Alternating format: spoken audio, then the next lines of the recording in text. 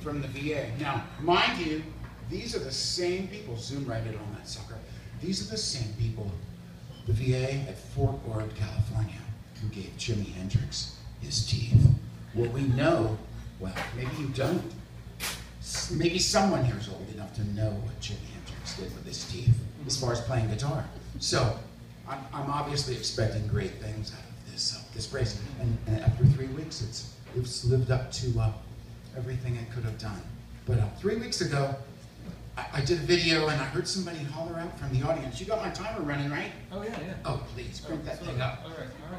And I was showing this off because I had just gone to the VA that day. And it was the voice of Kevin. Y'all know Kevin, he gets around on a crutch. Right. And he plays here, he's a regular. And he screamed out from the audience, "Wear long underwear."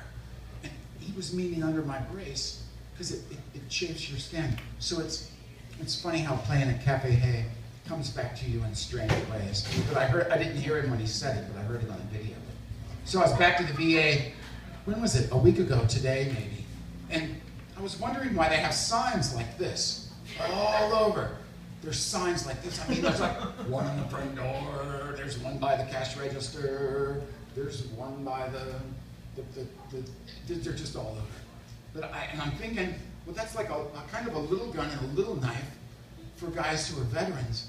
But then I'm pairing seeing these with hearing that, correct me if I'm wrong, nationally 22 veterans a day commit suicide. So I think really what they're saying is, don't do it here. It grosses us out. So I'm not carrying one of these. I'm carrying one of these. This isn't a knife, this is a tool. Does this look like that? Not to me. Does this look like that? I mean, that's got teeth on it. And some seem to wear it around your neck, Rambo style. I mean, if you're used to having a gun this big, I think they're trying to communicate, don't bring this little shit and don't do it here. So I'm not going to do it there. I'm more worried that somebody else is going to do it there. And I'm, oh God. You know, because 22 a day, that's a lot. So I'm getting weighed in and I said, well, I'll take my cell phone out before I weigh in. And I just kind of threw them on the table. And the nurse freaked the fuck out when she saw this, and I guess I don't blame her. I'll bet somebody took his life there.